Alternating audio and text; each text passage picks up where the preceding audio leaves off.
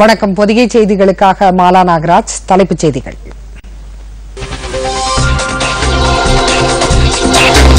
Corona virus பாதிப்பை கட்டுப்படுத்துவது குறித்து பிரதமர் நரேந்திர மோடி தலைமையில் மத்திய அமைச்சரவை முக்கிய ஆலோசனை.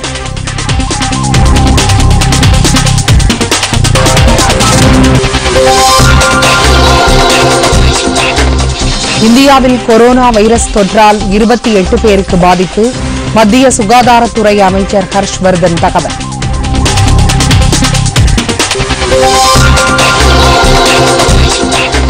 கொரோனா வைரஸால் பாதிக்கப்பட்டுள்ள நாடுகளுக்கு 12 பில்லியன் அமெரிக்க டாலர் நிதி உதவி உலக வங்கி அறிவிப்பு.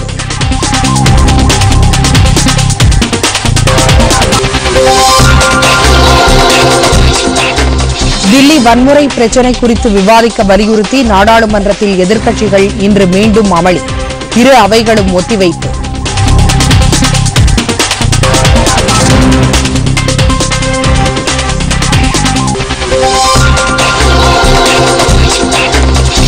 மேட்டூர் உபரி நீரை 100 வறண்ட ஏரிகளுக்கு திருப்பிவிடும் நீரேற்று திட்டம். முதலமைச்சர் எடப்பாடி பழனிசாமி அடிக்கல் நாட்டினார்.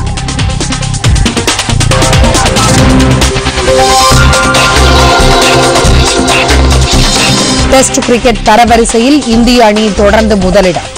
பேட்டிங் தரவரிசையில் விராட் கோலிக்கு 2வது இடம்.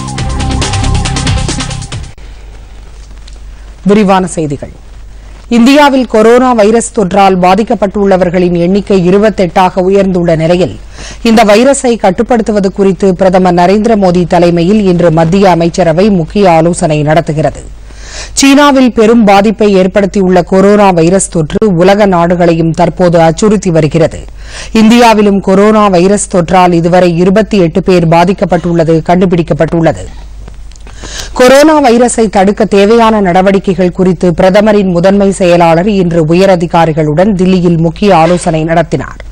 இதன் பின்னர் அவர் பிரதமர் நரேந்திர மோடியை சந்தித்து கூட்டத்தில் வழங்கப்பட்ட ஆலோசனைகள் குறித்து எடுத்துரைத்தார். கொரோனா வைரஸை தடுப்பது குறித்து பிரதமர் நரேந்திர மோடி தலைமையில் மத்திய அமைச்சரவையும் இன்று கூடி ஆலோசனை நடத்தவுள்ளது.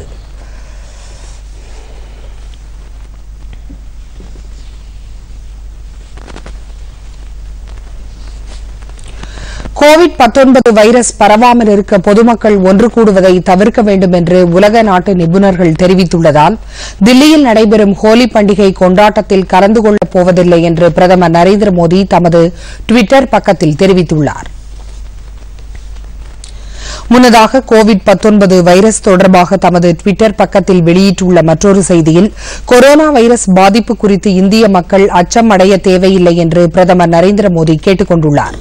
இந்தியாவில் கொரோனா வைரஸ் தொற்று பரவாமல் தடுக்க அனைத்து நடவடிக்கைகளும் எடுக்கப்பட்டிருப்பதாகவும் தாம் இதுபற்றி துறை அதிகாரிகளோடு ஆலோசனை நடத்தியுள்ளதாகவும் தெரிவித்துள்ளார். பல்வேறு அரசு துறைகளும் மாநில அரசுகளும் ஒருங்கிணைந்து கொரோனா ஒழிப்பு நடவடிக்கையில் ஈடுபட்டிருப்பதாக கூறியுள்ள அவர் வெளிநாடுகளிலிருந்து வரும் பயணிகள் கடும் சோதனைக்கு பிறகே அனுமதிக்கப்படுவதாகவும் சுட்டிக்காட்டியுள்ளார். கொரோனா வைரஸ் இந்தியாவில் பரவாமல் தடுப்பது குறித்து தொடர்ந்து கலந்தாலோசனை நடத்தி தொடர் நடவடிக்கை எடுத்து வருவதால் மக்கள் அச்சமடைய தேவையில்லை என்றும் அவர் கூறியுள்ளார். அதேவேளையில் பொதுமக்களும் தங்களை தற்காத்துக் கொள்வதற்கான நடவடிக்கைகளை மேற்கொள்ள வேண்டும் எனவும் பிரதமர் கேட்டுக் கொண்டுள்ளார்.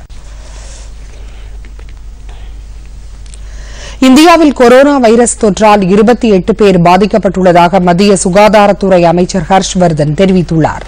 இந்தியாவில் கொரோனா வைரஸ் பாதிப்பை கட்டுப்படுத்த தேவையான நடவடிக்கைகள் குறித்து மத்திய அமைச்சர் ஹர்ஷ்வர்தன் தில்லியில் இன்று உயரதிகாரிகளுடன் முக்கிய ஆலோசனை நடத்தினார்.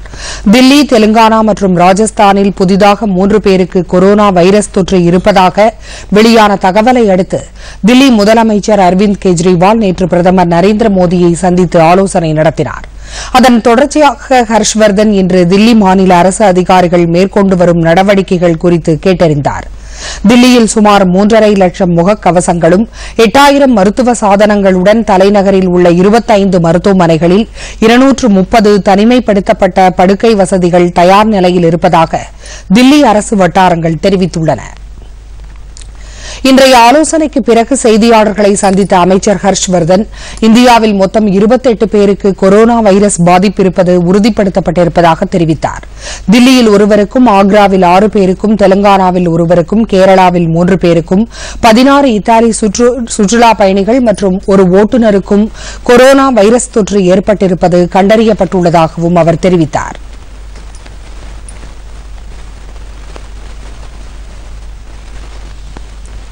ग्रुप टूरिस्ट जो यहाँ पे घूमने के लिए आए हुए थे, who had come to India much before we were screening people coming from Italy, उनमें से एक व्यक्ति को बुखार हुआ जयपुर में, उसको इन्वेस्टिगेट किया, वो पॉजिटिव आया, तो हमने उसके ग्रुप के सारे लोगों को आइसोलेट करके आईटीबीपी कैंप में तुरंत शिफ्ट कर दिया. वहाँ शिफ्ट करने के बाद जब उनकी टेस्टिंग कराई तो उसमें से 14 लोग जो है वो पॉजिटिव आए, +1 इंडियन जो उसको ग्रुप को चलाने वाला ड्राइवर था. தில்லி சாவ்லா பகுதியில் உள்ள இந்தோ திபெத் எல்லை பாதுகாப்பு படையின் தனிமை முகாமில் தங்க வைக்கப்பட்டிருந்த 21 சுற்றுலா பயணிகளில் 15 பேருக்கு கொரோனா வைரஸ் தொற்று இருப்பது தெரியவந்துள்ளது. தில்லி எய்ம்ஸ் மருத்துவமனையில் மேற்கொள்ளப்பட்ட பரிசோதனையில் இது தெரியவந்ததை அடுத்து அவர்கள் 15 பேரும் சிறப்பு பிரிவில் தனிமைப்படுத்தப்பட்டு வைக்கப்பட்டுள்ளனர். ஏற்கனவே ஜெய்ப்பூர் மருத்துவமனையில் இத்தாலி சுற்றுலா பயணி ஒருவரின் மனைவிக்கு கொரோனா வைரஸ் உறுதி செய்யப்பட்ட நிலையில் தற்போது மேலும் 15 இத்தாலியர்களுக்கு இந்த நோய் தொற்று பரவியிருப்பது கண்டறியப்பட்டுள்ளது. இந்த சுற்றுலா பயணிகள் அனைவரும் ஒரே குழுவாக இந்தியா வந்தவர்கள். இந்த சுற்றுலா பயணிகள் குழுவில் இடம்பெற்றிருந்த 3 இந்தியர்களும் தனிமை முகாமில் கண்காணிக்கப்பட்டு வருகின்றனர். இந்தியாவில் கொரோனா வைரஸை கட்டுப்படுத்த பொதுமக்கள் பின்பற்ற வேண்டிய அறிவுரைகளை மத்திய சுகாதாரம் மற்றும் குடும்ப நலத்துறை அரசு வெளியிட்டுள்ளது. கொரோனா வைரஸ் பரவாமல் தடுக்க தனிநபர் சுகாதாரத்தை பராமரிக்க வேண்டும், கைகளை அடிக்கடி சோப்பு போட்டு கழுவ வேண்டும், இருமல் அல்லது தும்மல் வரும்போது வாயை மூடிக்கொள்ள வேண்டும், கைகள் அழுக்காக காணப்பட்டால் சோப்பு போட்டு ஓடும் தண்ணீரில் கழுவ வேண்டும், கைகளில் அழுக்கு தென்பட்டால் ஆல்கஹால் கலந்த கை கழுவும் சாதனம் அல்லது சோப்பு போட்டு கைகளை சுத்தப்படுத்த வேண்டும், உபயோகிக்கப்பட்ட காகித கைக்குட்டைகளை உடனடியாக குப்பை தொட்டியில் போட வேண்டும், உடல் சோர்வாக காணப்பட்டால் மருத்துவரை உடனடியாக அணுக வேண்டும் ஆகியவற்றை பொதுமக்கள் பின்பற்ற வேண்டும் என்று தெரிவிக்கப்பட்டுள்ளது. இதேபோல் பொதுமக்கள் தவிர்க்க வேண்டிய சில செயல்களும் அறிவுறுத்தப்பட்டுள்ளன.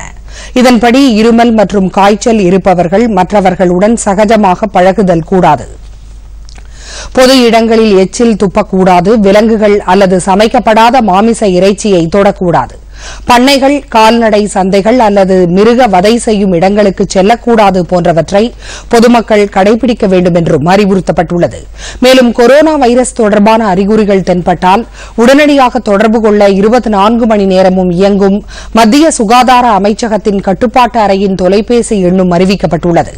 இதன்படி 91-11-23-97-8046 ஆகிய தொலைபேசி எண்ணை தொடர்பு கொண்டு பொதுமக்கள் தகவல்களை தெரிவிக்கலாம்.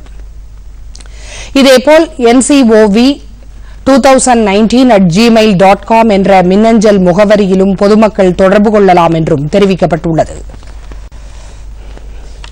கொரோனா வைரஸ் பாதிப்பை கட்டுப்படுத்த $12 பில்லியன் நிதியுதவி வழங்கப்படும் என உலக வங்கித் தலைவர் டேவிட் மால்பாஸ் அறிவித்துள்ளார். கொரோனாவை கட்டுப்படுத்த ஏற்படும் செலவுகள் ஏழை நாடுகளுக்கு கூடுதல் சுமையை ஏற்படுத்தக்கூடும் என்பதால் இந்த நிதியுதவி வழங்கப்படுவதாக அவர் கூறியுள்ளார். கொரோனா வைரஸ் பல்வேறு நாடுகளிலும் வேகமாக பரவி வருவதாக கூறியுள்ள உலக சுகாதார அமைப்பின் தலைவர் டெட்ராஸ் அதனம் கேப்ரியேசஸ் கொரோனா பரவுவதை கட்டுப்படுத்த விரைவான நடவடிக்கை எடுக்கப்பட வேண்டும் என வலியுறுத்தியுள்ளது. முகக்கவசங்களின் விலை 6 மடங்கும், செயற்கை சுவாச கருவிகளின் விலை 2 மடங்கும் அதிகரித்துள்ள நிலையில் கொரோனா சிகிச்சையில் ஈடுபடும் சுகாதாரத்துறை பணியாளர்களை பாதுகாக்காமல் இந்நோய் பரவுவதை தடுக்க முடியாது என்றும் அவர் கூறியுள்ளார். இதனிடையே கொரோனா வைரஸால் தங்கள் நாட்டில் புதிதாக மேலும் 6 பேர் பாதிக்கப்பட்டுள்ளதாக ஐக்கிய அரபு எமிரேட் அரசு தெரிவித்துள்ளது. தில்லி வன்முறை சம்பவ பிரச்சினை நாடாளுமன்றத்தின் இரு அவைகளிலும் இன்று மீண்டும் எதிரொலித்தது. மக்களவை இன்று காலை கூடியதும் தில்லி வன்முறை சம்பவம் குறித்து அவையில் விவாதம் நடத்த வேண்டும் என்று எதிர்க்கட்சிகள் கோஷமிட்டன. ஆனால் தில்லி வன்முறை சம்பவம் ஹோலி பண்டிகை விடுமுறைக்கு பிறகு 11ஆம் தேதி அன்று விவாதத்திற்கு எடுத்துக் கொள்ளப்படும் என்று நாடாளுமன்ற விவகாரத்துறை அமைச்சர் பிரகலாத் ஜோஷி அவையில் தெரிவித்தார். இருப்பினும் எதிர்க்கட்சிகள் உடனடியாக விவாதத்திற்கு எடுத்துக் கொள்ள வேண்டும் என்று தொடர்ந்து கோஷமிட்டனர். இதனால் அவை நடவடிக்கைகள் நண்பகல் 12 மணி வரை ஒத்திவைக்கப்பட்டது. இதன் பின்னர் அவை கூடிய பிறகும் எதிர்க்கட்சி உறுப்பினர்கள் தொடர் அமளியில் ஈடுபட்டதால் அவை பிற்பகல் 2 மணி வரை ஒத்திவைக்கப்பட்டது. இதேபோல் மாநிலங்களவையிலும் தில்லி வன்முறை சம்பவம் குறித்து விவாதிக்க வேண்டும் என்று எதிர்க்கட்சிகள் தொடர்ந்து வலியுறுத்தின. ஆனால் தில்லி வன்முறை சம்பவம் ஹோலி பண்டிகை விடுமுறைக்கு பிறகு விவாதத்திற்கு எடுத்துக் கொள்ளப்படும் என்றும் கேள்வி நேரத்தில் முக்கிய பிரச்சினையான கோவிட்-19 பிரச்சினை குறித்து விவாதிக்க வேண்டும் என்றும் உறுப்பினர்கள் கோரிக்கை விடுத்துள்ளதால் இந்த பிரச்சினை கேள்வி நேரத்தில் விவாதத்திற்கு எடுத்துக் கொள்ளப்படும் என்று மாநிலங்களவைத் தலைவர் வெங்கையா நாயுடு தெரிவித்தார். இருப்பினும் இதனை ஏற்றுக்கொள்ளாமல் எதிர்க்கட்சி உறுப்பினர்கள் தொடர்ந்து அமளியில் ஈடுபட்டதால் அவை நடவடிக்கைகளை இன்று நாள் முழுமைக்கும் ஒத்திவைக்க வெங்கையா நாயுடு உத்தரவிட்டார். இதனிடையே வன்முறை சம்பவங்கள் நிகழ்ந்த தில்லியின் வடகிழக்கு பகுதியில் தற்போது இயல்பு நிலை திரும்பி வருகிறது. ஜாஃபராபாத், மௌஜ்பூர், பாபர்பூர், சந்த்பாக், முஸ்தபாபாத் உள்ளிட்ட இடங்களில் காவல்துறையினர் கொடி அணிவகுப்பு நடத்தினார்கள். இதனால் பொதுமக்கள் தங்களது வழக்கமான பணிகளில் ஈடுபட்டனர். வன்முறையால் பாதிக்கப்பட்டவர்களுக்கு நிவாரண உதவிகள் வழங்கப்படும் பணியும் முழுவீச்சில் மேற்கொள்ளப்பட்டு வருகிறது. குடியரசுத் தலைவர் ராம்நாத் கோவிந்த் தில்லியில் இன்று நடைபெற்ற விழாவில் லலித் கலா அகாடமி விருதுகளை 15 கலைஞர்களுக்கு வழங்கினார். குடியரசுத் தலைவர் மாளிகையில் இன்று காலை நடைபெற்ற இந்த விழாவில் மத்திய கலாச்சாரத்துறை அமைச்சர் பிரகலாத் சிங் பட்டேல், லலித் கலா அகாடமியின் தலைவர் உத்தம் பச்சார்னே உள்ளிட்டோர் பங்கேற்றனர். கேரளாவைச் சேர்ந்த அனுக்குமார் மாங்குழி மற்றும் சுனில் திருவாயூர், மகாராஷ்டிராவைச் சேர்ந்த தினேஷ் பாண்டியா மற்றும் தேஜஸ்வி நாராயண் சோனவானே, பெங்களூரைச் சேர்ந்த மோகன்குமார் உள்ளிட்ட 15 பேருக்கு லலித் கலா அகாடமி விருது வழங்கப்பட்டது. இதனைத் தொடர்ந்து தில்லி மண்டி இல்லத்தில் உள்ள ரவீந்திரா பவனில் 61வது தேசிய கலை கண்காட்சி மற்றும் தேசிய கலை விழாவை மத்திய கலாச்சாரத்துறை அமைச்சர் பிரகலாத் சிங் பட்டேல் இன்று மாலை தொடங்கி வைக்கிறார். தில்லி துணைநிலை ஆளுநர் அனில் பைஜால் தலைமையில் நடைபெறும் இந்த விழாவில் ஏராளமான கலைஞர்கள் பங்கேற்க உள்ளனர். நிர்பயா வழக்கில் தூக்கு தண்டனை விதிக்கப்பட்டுள்ள பவன்குமார் குப்தாவின் கருணை மனுவை குடியரசுத் தலைவர் ராம்நாத் கோவிந்த் நிராகரித்துவிட்டார். தூக்கு தண்டனை விதிக்கப்பட்டுள்ள 4 பேருக்கும் மார்ச் 3ஆம் தேதி தூக்கு தண்டனை நிறைவேற்ற தில்லி நீதிமன்றம் ஏற்கனவே புதிய வாரண்ட் பிறப்பித்திருந்தது. இந்நிலையில் குற்றவாளிகளில் ஒருவரான பவன்குமார் குப்தா குடியரசுத் தலைவருக்கு கருணை மனு தாக்கல் செய்துள்ளதால் தண்டனையை நிறுத்தி வைக்க கோரி தில்லி நீதிமன்றத்தில் மனு தாக்கல் செய்யப்பட்டது. இதனையடுத்து மறு உத்தரவு பிறப்பிக்கப்படும் வரை தண்டனையை நிறுத்தி வைக்குமாறு தில்லி நீதிமன்றம் உத்தரவிட்டது. இந்நிலையில் பவன்குமார் குப்தாவின் கருணை மனுவையும் குடியரசுத் தலைவர் ராம்நாத் கோவிந்த் நிராகரித்துவிட்டதாக மத்திய உள்துறை அமைச்சக வட்டாரங்கள் உறுதிப்படுத்தியுள்ளன. ஏற்கனவே இந்த வழக்கில் தூக்கு தண்டனை விதிக்கப்பட்டுள்ள முகேஷ், வினய் மற்றும் அக்ஷய் ஆகிய 3 பேரின் கருணை மனுக்களையும் குடியரசுத் தலைவர் நிராகரித்துவிட்டது குறிப்பிடத்தக்கது. எதிர்காலத்தில் ஏற்படக்கூடிய பாதுகாப்பு சவால்களை சந்திக்க வேண்டுமெனில் நமது போர் தந்திரங்களை முற்றிலும் மாற்றி அமைக்க வேண்டும் என பாதுகாப்புத்துறை இணையமைச்சர் ஸ்ரீபத் நாயக் தெரிவித்துள்ளார். டிஜிட்டல் உலகில் ஏற்பட்டு வரும் சவால்கள் காரணமாக நாம் இந்த துறையில் போதிய திறமையை பெற வேண்டியது அவசியம் என்றும் அவர் கூறியுள்ளார். மாறிவரும் தரைவழி போர் முறை தொடர்பான கருத்தரங்கில் பேசிய அவர் இதனை தெரிவித்துள்ளார். இக்கருத்தரங்கில் பேசிய ராணுவ தலைமை தளபதி ஜெனரல் நரவானே, நாம் வழக்கமான தரை, கடல் மற்றும் வான்வழி போர் முறைகளோடு நின்றுவிடாமல் இணைய வழி மற்றும் விண்வெளி போர் முறைகளை எதிர்கொள்ளவும் இந்தியா ஆயத்தமாகி இருப்பதாக கூறினார். பிட்காயின் எனப்படும் கிரிப்டோ கரன்சி மூலம் பணப்பரிவர்த்தனை செய்ய வங்கிகளுக்கு ரிசர்வ் வங்கியால் விதிக்கப்பட்டிருந்த தடையை உச்சநீதிமன்றம் நீக்கியுள்ளது. இதன்படி பிட்காயின் உள்ளிட்ட கிரிப்டோ கரன்சிகள் வாயிலாக இனி வர்த்தகம் செய்யலாம் என உச்சநீதிமன்றம் தெரிவித்துள்ளது. இந்தியாவில் கிரிப்டோ கரன்சிகள் மூலம் வங்கிகளில் வர்த்தகம் செய்ய தடை விதித்து கடந்த 2018ஆம் ஆண்டு ஏப்ரல் மாதம் ரிசர்வ் வங்கி பிறப்பித்த தடையை எதிர்த்து இந்திய இன்டர்நெட் மற்றும் மொபைல் சங்கம் உள்ளிட்ட பல்வேறு தரப்பினர் இந்த வழக்கை தொடர்ந்திருந்தனர். இந்தியாவின் புவி கண்காணிப்பு செயற்கைக்கோளான GSAT-1 ஆந்திர மாநிலம் ஸ்ரீஹரிகோட்டாவில் உள்ள சதீஷ் தவான் விண்வெளி மையத்திலிருந்து நாளை மாலை 5:43 மணி அளவில் விண்ணில் செலுத்தப்பட உள்ளது. GSLV F-10 ராக்கெட் மூலம் இந்த செயற்கைக்கோள் விண்ணில் செலுத்தப்பட உள்ளது. 2275 கிலோ எடையுள்ள அதிநவீன தொழில்நுட்பத்துடன் கூடிய GSAT செயற்கைக்கோள் அதில் உள்ள உந்து சக்தியை பயன்படுத்தி புவிச் சுற்றுவட்ட பாதையில் நிலைநிறுத்தப்படும். இந்த செயற்கைக்கோள் இந்தியாவில் உள்ள பூமியை பற்றிய தகவல்களை படம் பிடித்து அனுப்ப ஏதுவாக அதிநவீன கேமராக்களும் இதில் பொருத்தப்பட்டுள்ளன. இயற்கை பேரிடர்களை தடுக்கவும் புவியியல் மாற்றங்களை கண்காணிக்கவும் GSAT செயற்கைக்கோள் உதவிகரமாக இருப்பதோடு நாட்டின் எல்லைப்பகுதி கண்காணிப்புக்கும் பயன்படுத்தப்படும் என இஸ்ரோ வட்டாரங்கள் தெரிவித்துள்ளன. இந்த செயற்கைக்கோள் 7 ஆண்டுகளுக்கு செயல்படும் வகையில் வடிவமைக்கப்பட்டுள்ளது. மழைக்காலங்களில் மேட்டூர் அணையிலிருந்து வெளியேற்றப்படும் வெள்ள உபரி நீரை சேலம் மாவட்டத்தின் சரபங்கா வடிநில பகுதியில் உள்ள 100 வறண்ட ஏரிகளுக்கு திருப்பி விடப்படும் திட்டத்திற்கு முதலமைச்சர் எடப்பாடி பழனிசாமி இன்று அடிக்கல் நாட்டினார். 565 கோடி ரூபாய் செலவில் நீரேற்று முறையில் வெள்ள நீர் 100 வறண்ட ஏரிகளுக்கு இந்த திட்டத்தின் மூலம் திருப்பி விடப்பட உள்ளது. இந்த திட்டத்தின் மூலம் வறண்ட பகுதிகளான நங்கவல்லி, வனவாசி, மேச்சேரி, தாரமங்கலம், எடப்பாடி, சங்ககிரி மற்றும் கொங்கணாபுரம் ஆகிய பகுதிகள் பயன்பெறும். உபரி நீர் திருப்பி விடப்படுவதால் மேச்சேரி ஊராட்சி ஒன்றியத்திற்கு உட்பட்ட சுமார் 49 ஏக்கர் விவசாய நிலங்களும், தாரமங்கலம் ஊராட்சி ஒன்றியத்திற்கு உட்பட்ட சுமார் 297 ஏக்கர் விவசாய நிலங்களும், ஓமலூர் ஊராட்சி ஒன்றியத்திற்கு உட்பட்ட சுமார் 333 ஏக்கர் விவசாய நிலங்களும், கொங்கணாபுரம் ஊராட்சி ஒன்றியத்திற்கு உட்பட்ட 1129 ஏக்கர் விவசாய நிலங்கள் உள்ளிட்ட மொத்தம் 4238 ஏக்கர் விவசாய நிலங்கள் பாசன வசதி பெறும். நிகழ்ச்சியில் பேசிய முதலமைச்சர் எடப்பாடி பழனிசாமி தமிழகத்தில் வேளாண் திட்டங்களுக்கு முன்னுரிமை அளித்து தமது அரசு செயல்பட்டு வருவதாக தெரிவித்தார். காவிரி குண்டாறு இணைப்பு திட்டத்தின் மூலம் 14,000 கோடி ரூபாய் மதிப்பில் கால்வாய்கள் மூலம் தென் மாவட்டங்களில் உள்ள ஏரிகளில் தண்ணீர் நிரப்பப்படும் என்றும் முதலமைச்சர் குறிப்பிட்டார்.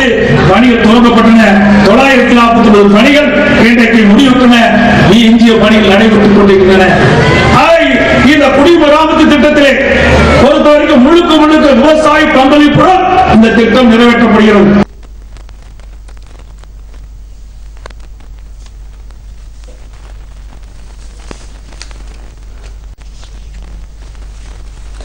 ரயில்வே லெவல் கிராசிங்குகளுக்கு பதிலாக மேம்பாலங்கள் மற்றும் சுரங்கப்பாதைகள் மூலம் நெடுஞ்சாலைகளை இணைக்கும் சேது பாரதம் திட்டத்தின் 4ஆம் ஆண்டு நிறைவு விழா இன்று கொண்டாடப்படுகிறது. இது பற்றிய ஒரு செய்தி தொகுப்பு. நாடு முழுவதும் ரயில்வே லெவல் கிராசிங்குகளில் அவ்வப்போது விபத்துகள் ஏற்பட்டு உயிரிழப்புகள் ஏற்பட்டு வருகின்றன. அதிவேகமாக வரும் ரயில்களை கவனிக்காமல் பயணிகள் லெவல் கிராசிங்குகளை கடப்பதால் இந்த விபத்துகள் ஏற்படுகின்றன. இதனை களைவதற்காக மத்திய அரசு தேசிய நெடுஞ்சாலைகளில் உள்ள அனைத்து லெவல் கிராசிங்குகளையும் அகற்றி அந்த இடங்களில் மேம்பாலங்கள் மற்றும் சுரங்கப்பாதைகள் அமைக்கும் திட்டமான சேது பாரதம் திட்டத்தை செயல்படுத்தி வருகிறது. 2016ஆம் ஆண்டு மார்ச் மாதம் 4ஆம் தேதி பிரதமர் நரேந்திர மோடி இந்த திட்டத்தை தொடங்கி வைத்தார். இந்த திட்டம் தொடங்கப்பட்டு இன்று 4ஆம் ஆண்டு நிறைவு தினம் கொண்டாடப்படுகிறது. நாட்டின் வளர்ச்சிக்கு சாலை கட்டமைப்பு மிக இன்றியமையாதது என்று பிரதமர் நரேந்திர மோடி தெரிவித்துள்ளார். போக்குவரத்தை சீராக மேற்கொள்ள சாலை கட்டமைப்பு வசதிகளை மேம்படுத்த மத்திய அரசு உறுதியான நடவடிக்கைகளை மேற்கொண்டு வருவதாகவும் அவர் குறிப்பிட்டுள்ளார். இந்த திட்டத்தின் மூலம் ரயில்வே லெவல் கிராசிங்குகளில் விபத்துகள் நேரிடுவதை முற்றிலுமாக தவிர்க்க முடியும் என்றும் பிரதமர் தெரிவித்துள்ளார். சேது பாரதம் திட்டத்தின் மூலம் நாட்டில் 208 இடங்களில் மேம்பாலங்கள் மற்றும் சுரங்கப்பாதைகள் சுமார் 10,200 கோடி ரூபாய் செலவில் கட்டப்பட உள்ளன. மேலும் 50 முதல் 60 ஆண்டுகள் பழமையான 1500 மேம்பாலங்களும் புதிதாக கட்டப்பட உள்ளன. மத்திய தரைவழி போக்குவரத்து துறை அமைச்சகமும் ரயில்வே அமைச்சகமும் இது தொடர்பாக புரிந்துணர்வு ஒப்பந்தங்கள் செய்துள்ளன. தமிழகத்தில் சேது பாரத திட்டத்தின் மூலம் அரியலூரில் 38 கோடி ரூபாய் மதிப்பில் கட்டப்பட்டு வரும் ரயில்வே மேம்பாலம் அமைக்கும் பணி முடிவடைந்துள்ள நிலையில் இணைப்புச் சாலைக்கான நிலம் கையகப்படுத்தும் பணி மேற்கொள்ளப்பட்டு வருகிறது. பெரம்பலூருக்கும் தஞ்சாவூருக்கும் இடையே அரியலூர் ரயில்வே லெவல் கிராசிங்கில் இந்த மேம்பாலம் கட்டப்பட்டுள்ளது. தற்போது மேம்பாலத்தை நெடுஞ்சாலையுடன் இணைக்கும் வகையில் தார் சாலை அமைக்கும் பணி நடைபெற்று வருகிறது. இந்த புதிய மேம்பாலத்தின் மூலம் தஞ்சாவூர், நாகப்பட்டினம், புதுக்கோட்டை ஆகிய ஊர்களுக்கு செல்லும் பயண நேரம் குறைவதோடு எரிபொருள் செலவும் குறையும் என்பது மிகவும் மகிழ்ச்சி தரும் செய்தியாகும். சாதிக்கும் எண்ணம் உன்னிடம் இருந்தால் நீ சரித்திரம் போற்றும் பெண்ணாவாய் என்ற மகாகவி பாரதியாரின் மண்ணில் பிறந்த நீச்சல் வீராங்கனை பற்றிய ஒரு தொகுப்பை பார்ப்போம்.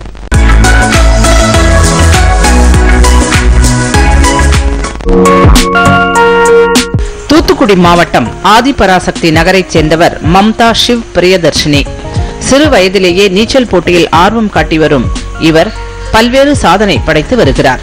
கடந்த 2013ஆம் ஆண்டு முதல் முதலமைச்சர் கோப்பைக்கான போட்டியில் கலந்து கொண்டு பதக்கங்கள் குவித்து வருகிறார்.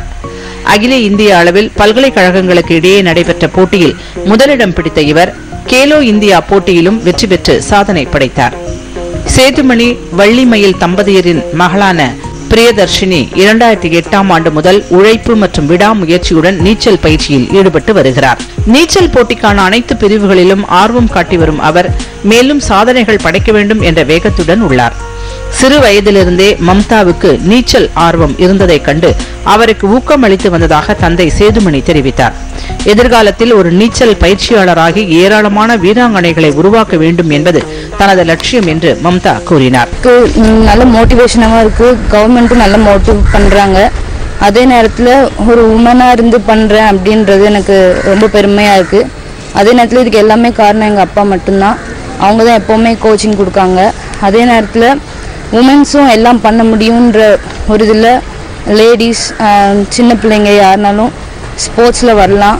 வந்தால் அவங்களுக்கு ஷுவராக ஃபிட்னஸில் வந்து நல்லா இம்ப்ரூவ்மெண்ட் இருக்கும். நிறைய ப்ராப்ளம்ஸ் இருக்குது லேடிஸ்க்கு. ஸ்போர்ட்ஸ்க்கு வந்தால் கண்டிப்பாக அதெல்லாம் க்யூர் ஆகும். அதே நேரத்தில் நான் என்ன நினைக்கிறேன் அப்படின்னா ஃப்யூச்சரில் வந்து நான் நேஷனல் கோச் ஆகி எல்லாருக்குமே ட்ரெயின் பண்ணணும்னு நான் நினைக்கிறேன். பெண்கள் ஆர்வத்துடன் உழைத்தால் உலக அளவில் பல்வேறு சாதனைகளை படைக்க முடியும் என்பதற்கு எடுத்துக்காட்டாக விளங்குகிறார் நீச்சல் வீராங்கனை மம்தா.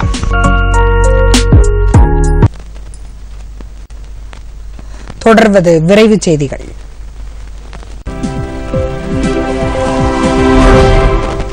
எந்த வகையான ஊழலையும் அருணாச்சல பிரதேச அரசு சகித்துக் கொள்ளாது என்று அம்மாநில முதலமைச்சர் பெமா கண்ட் தெரிவித்துள்ளார். அருணாச்சல பிரதேச மாநில அரசு பணியாளர் தேர்வு வாரிய முறைகேடு புகார் தொடர்பான செய்தியாளர்களின் கேள்விக்கு பதிலளிக்கையில் அவர் இவ்வாறு கூறினார். இது தொடர்பாக 2 மூத்த அதிகாரிகள் கொண்ட விசாரணை குழு அமைக்கப்பட்டுள்ளதாகவும் அந்த குழு 21 நாட்களுக்குள் அறிக்கையை தாக்கல் செய்யும் என்றும் அவர் தெரிவித்தார். தேர்வு வாரியத்தின் முன்னாள் செயலாளர் தற்காலிக பணியிடை நீக்கம் செய்யப்பட்டுள்ளதாக முதலமைச்சர் கண்ட் தெரிவித்தார்.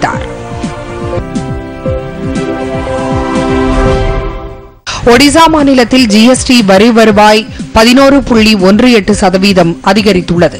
கடந்த ஆண்டு ஏப்ரல் மாதம் முதல் இந்த ஆண்டு பிப்ரவரி மாதம் வரை 27,044 கோடி ரூபாய் வசூலாகி இருப்பதாக அம்மாநில அரசு தெரிவித்துள்ளது. கடந்த நிதியாண்டின் இதே காலத்தில் 24,325 கோடி ரூபாய் வசூலாகி இருந்ததாகவும் ஒடிசா அரசு அறிக்கையில் குறிப்பிடப்பட்டுள்ளது. 45,639 பேர் புதிதாக வரி செலுத்துவோர் பட்டியலில் இணைந்துள்ளதாகவும் ஒடிசா மாநில ஜிஎஸ்டி வரி ஆணையர் லோஹானி தெரிவித்துள்ளார்.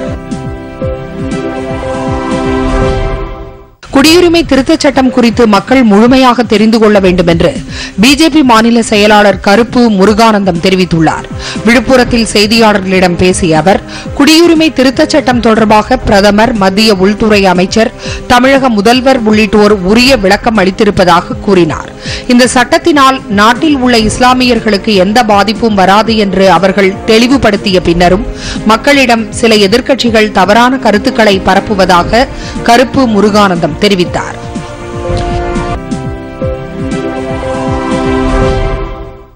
எல்லை தாண்டிய பூச்சிகளின் மேலாண்மை முறை பற்றிய சர்வதேச கருத்தரங்கம் கோவை வேளாண் பல்கலைக்கழகத்தில் நடைபெற்றது. மத்திய வேளாண்மை மற்றும் உழவர் மேம்பாட்டுத்துறை ஆணையர் SK மல்ஹோத்ரா கருத்தரங்கை தொடங்கி வைத்து பேசினார். வேளாண் துறைக்கு முக்கியத்துவம் அளிக்கும் வகையில் பல்வேறு திட்டங்களை மத்திய அரசு செயல்படுத்தி வருவதாக அவர் கூறினார். இந்திய பூச்சியியல் துறை ஆணையர் SN பூரி, தமிழக பல்கலைக்கழக வேளாண் துணைவேந்தர் குமார் ஆகியோர் சிறப்புரையாற்றினர். வேளாண் துறையை சார்ந்த விஞ்ஞானிகளும் மாணவர்களும் கருத்தரங்குகளில் பங்கேற்றனர்.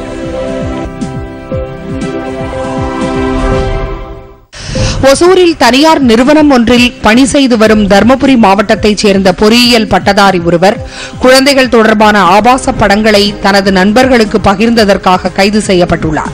புதுதில்லியில் உள்ள மத்திய அரசின் குழந்தைகள் பாதுகாப்பு ஆணையத்தின் கண்காணிப்பு நடவடிக்கைகள் மூலம் குற்றச் செயல்களில் ஈடுபட்ட இளைஞரின் செல்போன் ஐபி முகவரியை சென்னை சைபர் குற்றப்பிரிவு காவல்துறையினருக்கு வழங்கினர். இதன் அடிப்படையில் விசாரணை மேற்கொண்ட தருமபுரி காவல்துறையினர் குற்றச் செயல்களில் ஈடுபட்ட அந்த இளைஞர் மீது வழக்கு பதிவு செய்து கைது செய்தனர். பிரதமரின் டிஜிட்டல் இந்தியா திட்டம் மூலம் சாதாரண மக்கள் அரசு சான்றிதழ்களை எளிதாக பெற முடிகிறது.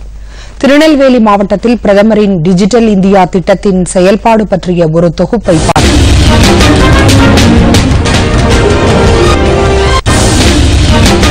பிரதமரின் டிஜிட்டல் இந்தியா திட்டத்தின் மூலம் குடியிருப்பு சான்று, வருமான சான்று, சாதி சான்று போன்ற அரசு ஆவணங்கள் பெறும் நடைமுறை எளிதாக்கப்பட்டுள்ளது.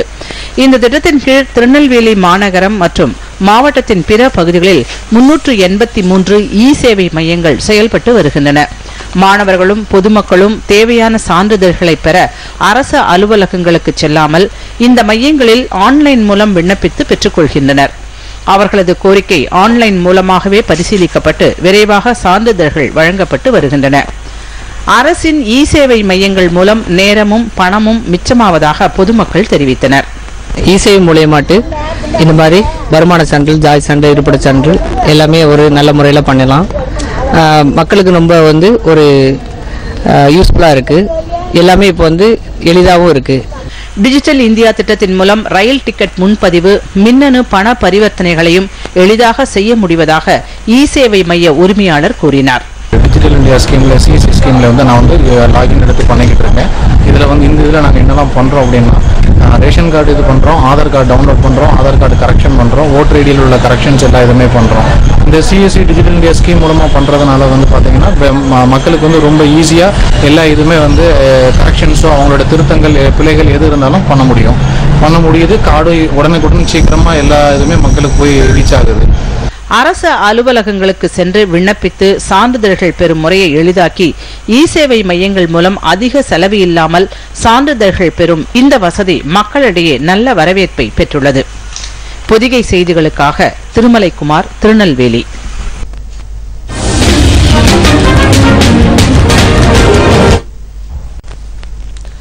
அடுத்து வருவது உலக செய்திகள்.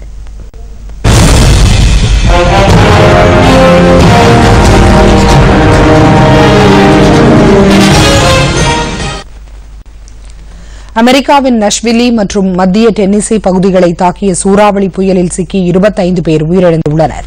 சூறாவளி காற்றில் சிக்கி பல வீடுகள், கட்டிடங்கள் சேதமடைந்துள்ளதாகவும் ஆயிரக்கணக்கான மக்கள் வேறு இடங்களுக்கு பத்திரமாக அனுப்பி வைக்கப்பட்டுள்ளதாகவும் செய்திகள் தெரிவிக்கின்றன. புயலில் சிக்கி காயமடைந்தவர்களில் 150க்கும் மேற்பட்டோர் மருத்துவமனைகளில் அனுமதிக்கப்பட்டுள்ளனர். நஷ்வில்லி நகரில் மட்டும் 48 கட்டிடங்கள் சேதமடைந்துள்ளதாக அந்நகர மேயர் ஜான் கூப்பர் தெரிவித்துள்ளார். அடுத்து வருவது விளையாட்டுச் செய்திகள்.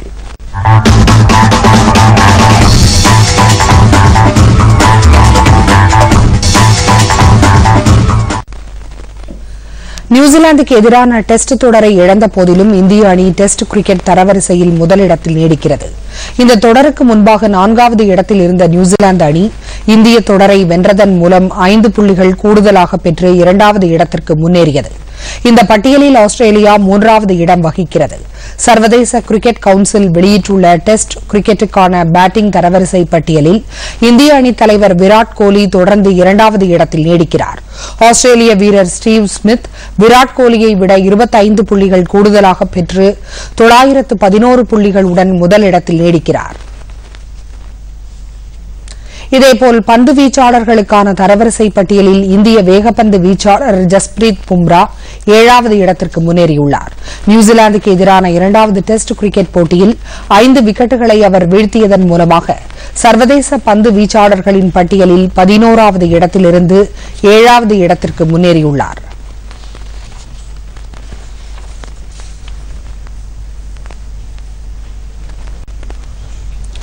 பங்குச்சந்தைகள் இன்று இறக்கத்துடன் காணப்படுகின்றன. மும்பை பங்குச்சந்தை குறியீட்டு எண் சென்செக்ஸ் 602 புள்ளிகள் குறைந்து 38,028 புள்ளிகளாக வர்த்தகமாகிறது. தேசிய பங்குச்சந்தையான நிப்டி 167 புள்ளிகள் குறைந்து 11,135 புள்ளிகளாக உள்ளது. அமெரிக்க டாலருக்கு நிகரான இந்திய ரூபாயின் மதிப்பு 73 ரூபாய் 46 காசாக உள்ளது. சென்னையில் இன்று ஆபரண தங்கத்தின் விலை சவரன் ஒன்றுக்கு 33,224 ரூபாயாக உள்ளது. 1 கிராம் தங்கத்தின் விலை 4,153 ரூபாய்க்கு விற்பனையாகிறது. பார் வெள்ளியின் விலை 1 கிலோ 50,100 ரூபாயாகவும் 1 கிராம் 50 ரூபாய் 10 காசாகவும் உள்ளது. சென்னையில் 1 லிட்டர் பெட்ரோல் விலை 74 ரூபாய் 23 காசாகவும் டீசல் விலை 67 ரூபாய் 57 காசாகவும் உள்ளது. மீண்டும் தலைப்புச் செய்திகள்.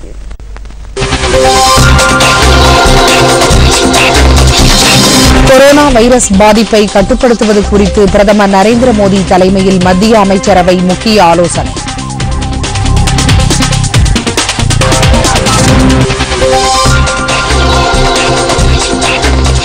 இந்தியாவில் கொரோனா வைரஸ் தொற்றால் 28 பேருக்கு பாதிப்பு. மத்திய சுகாதாரத்துறை அமைச்சர் ஹர்ஷ்வர்தன் தகவல்.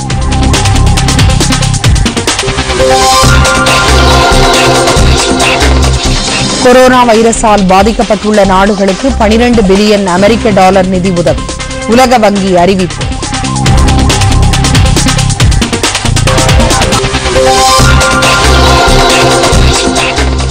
தில்லி வன்முறை பிரச்சினை குறித்து விவாதிக்க வலியுறுத்தி நாடாளுமன்றத்தில் எதிர்க்கட்சிகள் இன்று மீண்டும் அமளி. இரு அவைகளும் ஒத்திவைப்பு.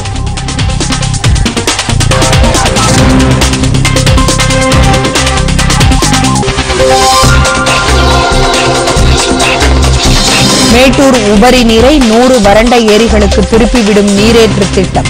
முதலமைச்சர் எடப்பாடி பழனிசாமி அடிக்கல் நாட்டினார்.